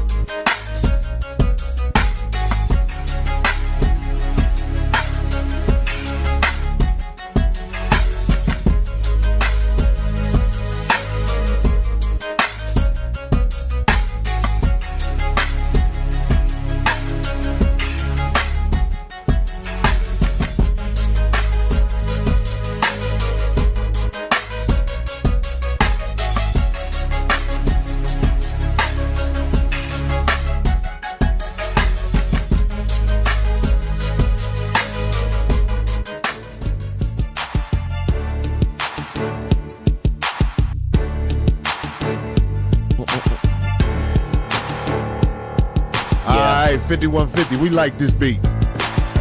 We like this beat so much, I wrote a song to this motherfucker. Whoever made this beat, get with me. Cause we gonna flip this bitch. Corey Holcomb on the track. Check it out. She say the pussy free, but she wants some money from it. She say the pussy free, but she wants some money from it. She say the pussy free, but she wants some money from it. This bitch think I'm a motherfucking dummy. Say the pussy free. Pussy free. Pussy free. Pussy free, but pay me. Motherfucker, pay me. That's okay. We'll rock that motherfucker. Say the pussy free, but she wants some money from me. I hate when girls do that shit. No, I'm not charging you for no pussy, but you just helping me because you my friend. Bitch, I'm giving you some money because I hate you, bitch. I don't ever want you to speak to me again. God damn it. I want you to go away after I'm through. Bitch, I am not your friend. That's why I'm paying you. You're not beating me, bitch. I know my life is fucked up. I'm beating myself. Oh damn. Okay. All right. We're gonna run through these phone calls like Sherman went through Atlanta. Let's do it. Let's do it. Yo, 5153. What the fuck you got to say? Pussy face ass nigga. What up, man? Who did? Man, this man, fuck the chat room style, making these money pimping hoes in style. You know what it is. Memphis, Get out of Memphis, Tennessee, in this bitch. Yeah. Bobby knew that accent right away. Maine. That's what he say, Maine, boy. That's Memphis like a mother, man. What's going on, homeboy, down there on the south side, man? Man, niggas killing and they killing, getting locked up. You know how it is. You ever served in the military? Oh, no, I did, but I did want to talk about that pussy ass shit. Go in. To the folks in the military, we appreciate y'all, because without y'all, we wouldn't have these dope and these guns we have now. It's all part of America plan, man. It's all part of America plan. Thank you. That's real man. shit, goddammit. Them motherfuckers are fighting to keep this bullshit going over Man, there. that brother from South America for real, man. Yes, sir. Yes, sir. That's Memphis, South America, right? Yeah, that's South America for real, man. Hey, thank you, Memphis. Keep coming back at us, bro. For sure, for sure. Man, all right, who we got on the line? It's your boy Carvel calling from South Carolina. Okay. SC in the building. What up? Yeah. What's up, man? Yo, Corey, I just wanted to holler at you, bro. I drove an hour and a half to Augusta in a goddamn monsoon to come check you out, but it's worth it, brother. Oh, yeah. Hey, man, that Augusta show was different, wasn't it, man? It was in a real nightclub. That's way that back. Shit was crazy. Like it your was seats in the Cadillac. Bitches was running because their weaves was wet. Was you at the show when it started raining outside and then the roof was leaking so it was raining inside? Yeah, that shit was crazy, bro. Man, them people, I was so glad when nobody sitting at that table. It looked like God was pissing from the roof. He was like, what the fuck is that shit? It's raining in here. Oh man. Yeah, sound like the bucket of blood. They had to ask, bro. That girl in the front who had the 3 kids, you got up with her after the show? No, I ain't get up with her. She was trying to get up with me, but I be seeing through the bullshit. She had that the way her hair was set up, she had that Lamar Odom tangerine type lining. That shit kind of threw me off a little bit. Now that's not no diss on Tangerine. I think Tangerine is bad than a motherfucker. I agree. I'm just saying, but if Tangerine was my woman when we got in that argument, I'd be like, who you talking to? If you don't get your Jack and the Beanstalk head ass the fuck up out of here. Bro, I was checking the scene because I came out to the show and hollered at you after that shit, and I saw her like hanging around the stage. I was like, yeah, my boy Corey got this. Yeah, man, that shit was cool. It was a little different. I ain't done a show like that in a while where we was actually at a night. The show was in a nightclub, not a comedy club, a motherfucking nightclub. Yeah. Wow. Wasn't no dancing afterwards. No motherfuckers was hanging around a little bit. And this was the first nightclub I've been in a while that ain't had no wings. I was telling the owner, how the fuck you missing that money, nigga? You better put some wings in this motherfucker. This a black club, ain't it? What did he have? That nigga had all drinks. Oh, Lord. Yeah, I ain't gonna hold the line up, bro, but I just wanted to tell you, man, it was worth the drive, man. I showed out. I had a fucking good time. I got like 3 hours of sleep for work the next morning. Oh, that's what up, man. I appreciate it, man. Hey, thanks for coming in tonight. Thanks for calling. Appreciate the call. Yeah. That's what Who up, we got man. next? Who we got next? Who that was? Brian? Is this Brian, the guy from last week? Mr. Holcomb, Hey, what's up, bro? Mr. Smith, Mr. Williams. All right. All right, sir. I appreciate the show today, Mr. Williams. Good shit. Thank you, sir. Good shit. Today, I have no idea what the fuck I want to talk about. That's all right, brother. I done that shit when I call women before. I just be like, well, fuck it. Is you bleeding? I'm on my way. No, I fucked around and got drunk. This nigga keeping it real, too. Hey, I fucked around and got drunk. Right, it's all right. I fucked around and got drunk. I mean, Zoe, your show was hot. Thank you, brother. Yeah. So what was your topic today? Boy, We man, had two. I shot you some shit so you can get some money. You did what? Back at me. Say that again? I said, I shot you some shit so you can get some money. He shot So me. don't roll your eyes at me, nigga. You shot me some shit so I could get some money. Well, man, I shot your email. Like you asked. Oh, an email. Oh, okay. Got it. Hey, man, this is what I want you to do, man. I want you to stop drinking right now. I want you to get you some baby oil. Get you some baby oil and put yourself to sleep. Get you some baby oil and put yourself to sleep, man, and shoot me another email. And that nigga drunk than a motherfucker right there. That nigga didn't know what to say. I think that nigga had a crush on Zoe. Oh, Lord. Zoe, I like your show, boy. I'll let you know. All right, who we got? Who on the line? Who on the line? 5150 show. Hey, who this? Man, it's Joe Bear, a.k.a. Trinity Boy, calling out of Mass. What up, man? Boston, Massachusetts. Oh, okay. Bobby. All right. Okay. Yeah, just wanted to say what's up, Zoe. What's up, Bobby? Hey. What's up, man? Corey? What's up? You got it, bro. I got 2 quick points I want to make. You know they always say you like Richard Pryor, but you more like Corey, you more like a mixture of like Robin Harris and Red Fox to me. You know what I'm saying? I'll go with that. That's a I love compliment. That's Top a of the hella line. compliment. Shit. The line. The second point I want to make, this gay agenda thing. I know it's kind of off topic. Yeah. But what they did, all that is to like kind of shy down the civil rights thing. Threw Obama in office to say, so you can't say, oh, the black man can't get nowhere. Now, and then on top of that, you know what I'm saying, they push the gay agenda because that kind of dims down like black rights, the civil rights, racism, all that other stuff. You know what I'm saying? I know y'all was talking about that a couple weeks ago, so Yeah. I was just trying to touch on that. Yeah, that's what I agree 100%, man. Well, thanks for the call, man. We do appreciate it. Yeah. Shit. That's why they had Obama say, I don't see nothing wrong with a man. Yeah. Well, you know what? Keep Dick calling. jamming another man. Yeah, let's get him in. Nothing wrong with that. Let's get him in. Donkey Kong that ass. Who we got on the line, Kira? I'm Obama and I approved his ass busting. Who we got? Yo, this DP. What up, bro? What is that? DP. Hey, this DP. I'm calling from Cleveland. What's up, Corey? What up, Cleveland? What up, man? What's happening? What's happening? Hey, man, I missed out. I was trying to catch the show earlier, so I missed the early topic. Messing around with this game, man. But I just wanted to call and let you know, Corey, we appreciate what you're doing out here, man, over in Cleveland. Man, I appreciate the love, man. I'm going to be in Cleveland soon. I don't know if it's July or August, but I look forward to going to Cleveland.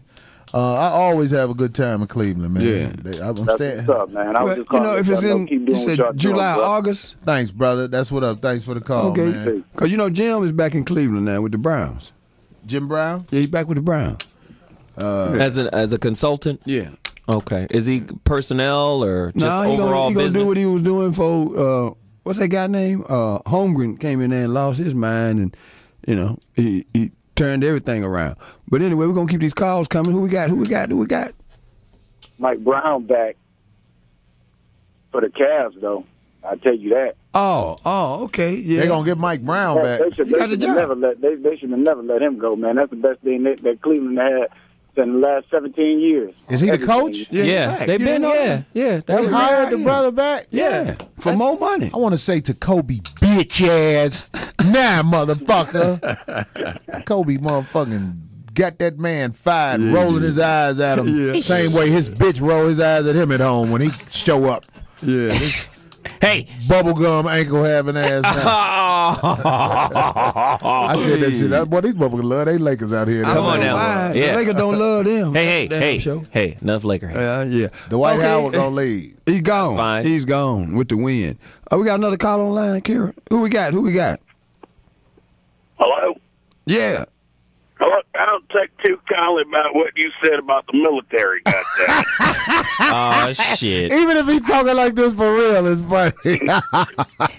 Like I'll just play this the music Rad 82. I thought it was Jeff Brown. Travis Bickle. That motherfucking voice had me rolling from the jump. I thought it was Billy Bond. I got Kevin Hart with that voice. One day I was doing a show with Kevin Hart, and he was I saw him walking out the elevator, and he was saying goodbye to one of the other guys who worked with him. I said, "Hey, why don't you niggers get out the hallway? We don't take too kindly to your type around here." Man, them motherfucker Kevin was trying to kick my hotel door in. I said, "This little nigga got hard. He don't know who behind this motherfucker." I was charging him up. I was like, "That's just like a nigga to be kicking on the hotel door." Hey, boy, Kevin was trying to get through that door. And then security came upstairs, and when it was some black security dudes, they saw it was Kevin, and they was like, "What the fuck are you doing?" And then, Kevin was like, "No, this racist motherfucker behind the door." Them motherfuckers kept knocking on the door. I wasn't fit over that door. I said, "Boy, y'all got to kick this motherfucker down before I open that motherfucker." So then when Kevin got to his hotel room, the dude was still knocking on my door, just trying to see, because Kevin was out there. He said all this racist shit. I got on the phone with Kevin. I say, "Oh, you old trick ass motherfucker. You telling on the racist motherfucker. This is my room, motherfucker." Kevin couldn't do nothing but laugh. Okay, who we got? Music man was cracking. Hey, I'm replacing Soul Wonder as the next motherfucker to get roasted in the chat line. Oh, okay. So, wait a minute, I just thought about that. Soul Wonder ain't been calling, has he? Yeah. What happened? Well, to his credit. I told him I was going to challenge him. I said I was going to be the one that's going to get in. And I'm going to get in twice tonight. Yeah. All. Somebody came down on Soul Wonder, and this is what black folk got to hurry up and do better about. This brother was inspired by talking to Music Man. He took his first instrument lesson. He's learning how to play an instrument because he wants to produce music. Who that? Soul Wonder. Wonder. He's working on his craft, and somebody went off on another thing.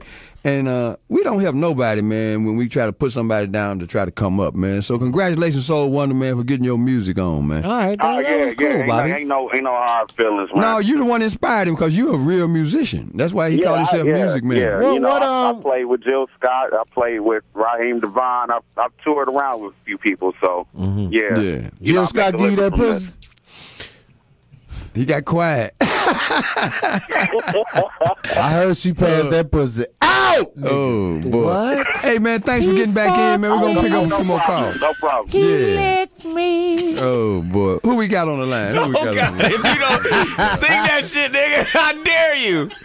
I dare you.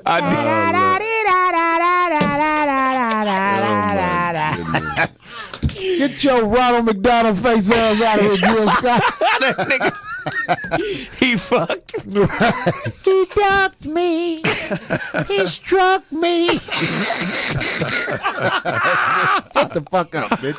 With your beautiful voice having Oh, I'm just talking shit. I'm a big fan of Jill Scott. Jill Scott, don't you be mad at me. She's sassy about it. Got a hell of a band, too, man. But what would you say if you got in an argument with her? Whenever I see people, I always say, what I'm going to say if I get in an argument with her? I don't know. I wouldn't want no drama at this point. Get your linebacker build ass the fuck out of here, Jill Scott. As soon as I get in that argument with you, as soon as I look at you, I'm signing you up. What up? Who there? What's going on? This is Gerard from Toledo, Ohio. Gerard from Toledo. Yeah, man, Toledo fucking with you, man. Hey, man, I'll be out there in Toledo soon at that little club. Oh, yeah, out there with the funny bones or something? Yeah, with that restaurant with that good-ass food, that fish, what is it called? I don't know. That brother know. Fat Fish Blues. Yeah, Fat Fish Blues, man. Them motherfuckers got some good-ass food in there, catfish and shit like that? All kind of shit. Oh, yeah? Yeah. Well, tell Asian shit, something. Like Asian food or What's something. happening in Toledo, man? What's going on? Talk to me. It's all right when you're drunk. Oh, that's what he drunk. Oh, man. Ain't nothing doing going on now in Toledo, man, but a lot of killing, man. Niggas need to stay out the way right now, man. Wow. Go ahead and get your money on the low. Wow. Hell yeah, man. All right, man. We sure do appreciate that call, man. We got to Thank get you. them in before we got to get out of here, man. Appreciate that, Toledo. I will say though, Jill Scott is one of the finest motherfuckers. You think in the she's? world. You Yeah, think she's beautiful attractive? to me. That's Yeah. why. That's what everybody. That's why I say She's awesome. everybody. Beauty's in the eyes of the beholder, Right. man. She's And beautiful. I tell you own. what, that's a talented sister. When she did that show in Africa in Botswana, the detective, that sister got down, man. Somebody just said in She had the a good chat show. room, Jill Scott looked like Jerome Bettis. Okay. All I'm saying is Jill Scott come out the bathroom in some flip flops. I'm gonna have to pop one of them blue dolphins. I'm gonna be like, That bitch, is, that okay. ankle, that cankle throwing me off, bitch. All right, do we have somebody on the line? Cause we got about 3 more minutes, Fuck man. them. Shit. Oh, really? Hey, them your people, Go ahead, man. I'm talking shit, man. Oh, 5150, who did? 5150, who did? Yo, this is Ozzy from Milwaukee, man. How y'all doing? All right, What what's up? up, Walkie? Hey, good. Hey, I wanted to, I'm an ex-veteran. I'm a veteran, actually, so that's why I was calling in. Mm-hmm. Trying to get in real quick. But I wanted to say this, too. Bobby, man, I'm 100% appreciative of you being part of the show. It's very important, I think, for a lot of young black men to have an elder figure a lot of us didn't get. So, yo, that's dope that you on the show. Furthermore, with the military, That's the dopest way of calling a nigga old I ever heard in my life. no, because real talk, I don't, you know, a lot of us lost a man in the family to the system, whether it be prison or death or whatever the case may be. So me, for example, I never met a grandfather. So to see 3 brothers sit down and talk like y'all in that capacity, a lot of us didn't get that at all. Right. So when you talk about men being raised by women in the way a lot of them are now, it's contributed. And you guys are, you know, you guys are putting a balance out there with that. man, Man, I like that call, man. Really and, do. And props to Corey, man, for appreciating a different perspective and allowing me to sit here. And then Zoe do what he do, and the fact that you recognize that, it means a lot to me, and I won't speak for me. So thank you, brother. Right. Thank you, dude. That's Seriously. what up, man. Thanks for the call. Are we gonna get another call? Yeah, let's get another one in. Yeah. Man. We got 5 minutes. 51. And go fast, though. Nation. Who did? Who this? Hello? Yeah. Yeah. What up, brother? Oh, man, my bad, bro. I ain't even think y'all heard me, man. I'm just a long-time listener, man, first-time caller. Shit, man. Corey, you know what I mean? You one of the best out there, man. You know what I mean? You came to my city 2 weeks ago, Columbus, Ohio. Oh yeah, that shit was live. Yeah, man, representing out there. And you call it the Ratchet Mall, man. The Ratchet Mall is Eastland Mall. Yeah, that's You know where what I I'm went. Eastland? Not you went to East End. Easton? No, I went to Eastland.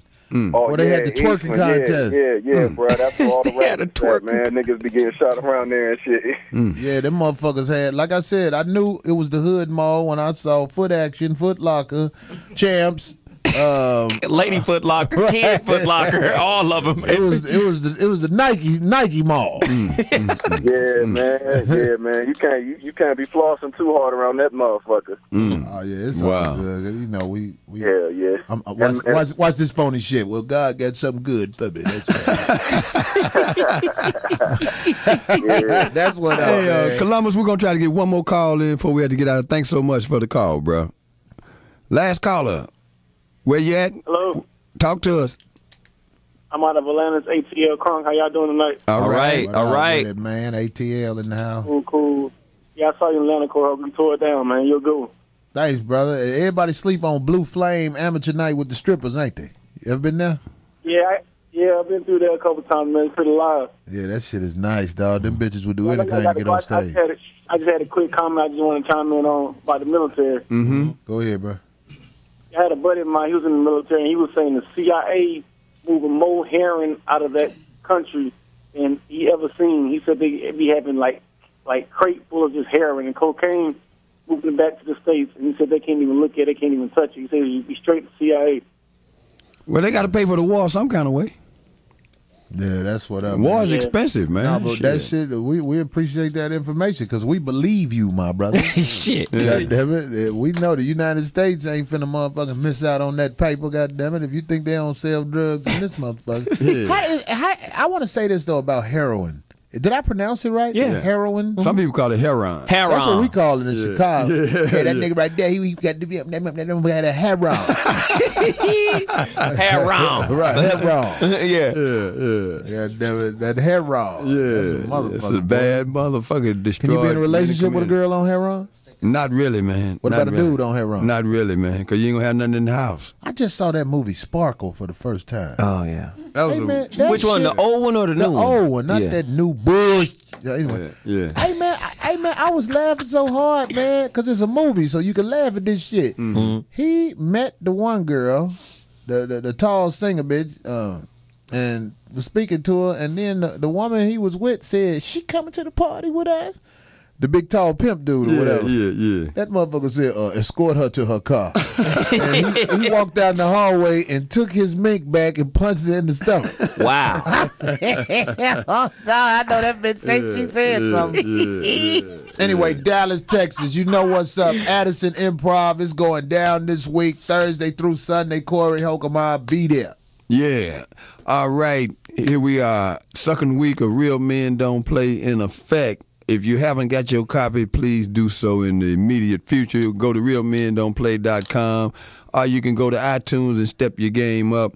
And in another 2 weeks, we're going to make it interactive. It's going to be some exciting things happening on that site. So Real Men Don't Play, and get with me at Glanton Smith on Twitter.